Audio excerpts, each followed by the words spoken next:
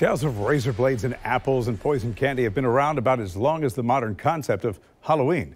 For decades, parents and police departments have warned kids that real-life monsters want to spoil all the spooky fun. Well, now we're putting those claims to the trust index. One of the first widely reported Halloween candy scares was in 1970. The New York Times published an article suggesting the possibility of strangers using Halloween candy to poison kids.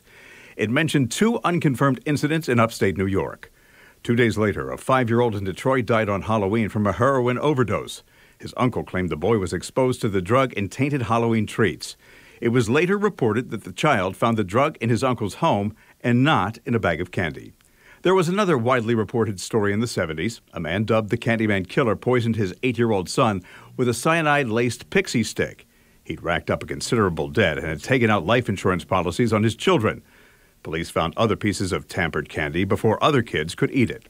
Researchers at the University of Delaware looked at 30 years of suspected poisoning. They didn't find a single instance where a child died or was seriously injured because of tainted Halloween candy. The university continues that research today and has labeled poison candy claims as an urban legend. If we're simply talking about people maliciously tainting candy to hurt kids, we'd also label these claims as not true.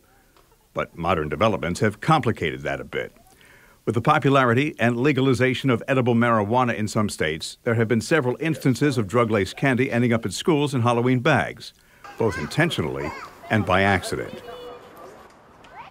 There are still no official records of a child being seriously harmed by drug-laced candies during Halloween. Many law enforcement agencies and the FDA urge parents to inspect their kids' Halloween candy as a precaution.